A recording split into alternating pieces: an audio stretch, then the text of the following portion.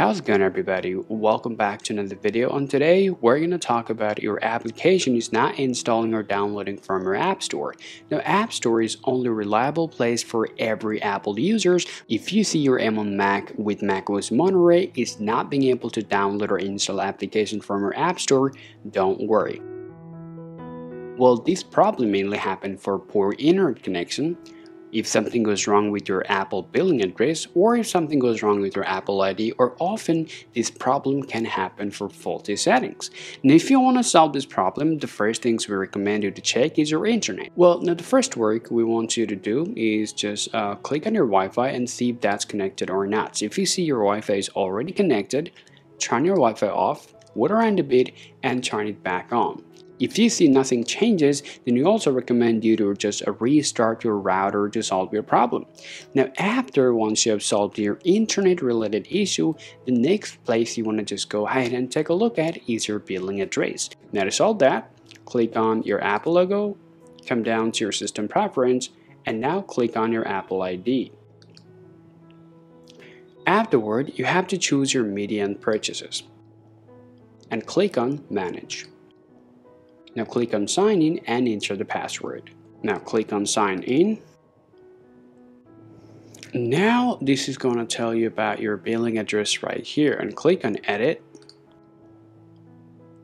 Well, now you have to be careful about every single information that you have put in here so far. If you see anything is incorrect, it can be your address, your postcode, or anything like that, just go ahead and correct it up and click Done. Now, after fixing this problem, go ahead and check whether your problem is solved or not.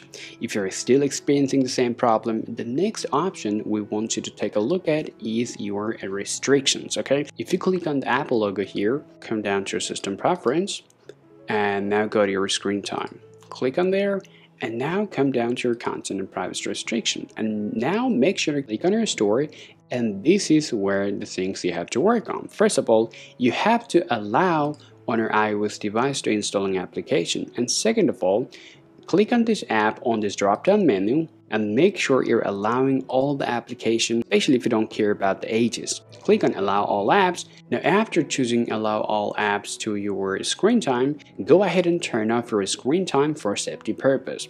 After turning off your screen time, head over to your App Store again and now try to download apps once again to see if that works or not. Well, if you're still having the same problem, the next things you have to do, just click on your Apple logo, come down to your system preference, and click on your screen time. And now click on Always Allowed, and here make sure you're actually choosing the App Store. It should be marked or checked on, okay? Now let's go ahead and take a look at your App Stores to see whether it is now working or not. Well, if you're still experiencing the same problem, the last things you can do is simply can log out your Apple ID and log it back on to see it's gonna help you or not. Now to do it, of course, you gotta click on the Apple logo, come down to your system preference, click on your Apple ID from here, and now click on Overview, and now click on Sign Out. Now click on Keep a Copy. Well, once your Apple ID is logged out, you now go ahead and log it back on.